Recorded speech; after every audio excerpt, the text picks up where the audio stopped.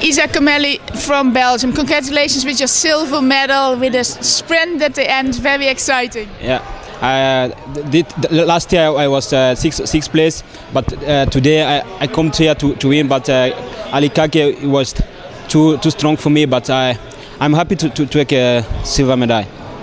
In the last 100 meters you are leading a little bit, but... I lead a little bit, but the tempo was too high, but I promise I try my best to take him, but he was too strong by me, but I'm happy. Your plan was winning. What was your tactic?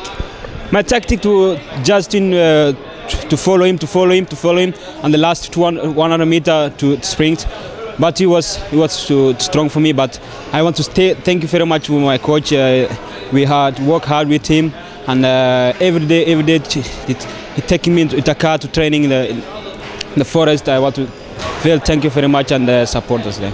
Because like Ali, he prepared in Kenya. Where did you train? I'm still in Belgium. I've never go back to Kenya. I'm living now in Belgium for 4 years. I'm never go back in Kenya. I train every day in Belgium, but maybe next year I'm going back to Kenya. And for now, like how important is this medal for you? This is important. It's not important, but I am happy.